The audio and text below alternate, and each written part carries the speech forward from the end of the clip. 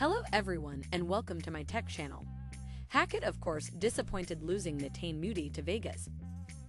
Denver Broncos head coach Nathaniel Hackett admitted to surprise and disappointment over Netane Muti's sudden departure to Sin City.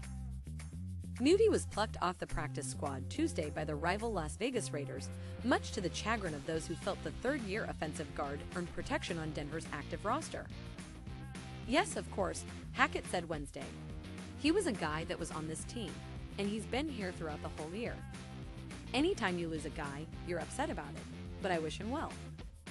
While players are fair game to be signed from the practice team, the scuttlebutt is Muti willingly defected to the 5-8 Raiders, even as the 3-10 Broncos tried changing his mind. The Broncos were alerted that had happened. The Broncos tried to sign Muti to the 53 of the Broncos. Muti chose the Raiders, 104.3, the fan's Andrew Mason relayed Wednesday, citing former Broncos lineman-turned-radio host Orlando Franklin.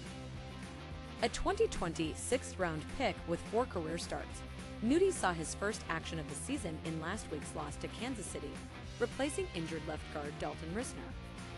The Fresno State product logged 28 snaps in a rotation with Luke Wattenberg 27 snaps and Quinn Bailey. Muti did not allow a sack nor hit on quarterback Russell Wilson. Risner, who's battling a shoulder ailment and limited in practice, is tentatively expected to start Sunday's home matchup against the Arizona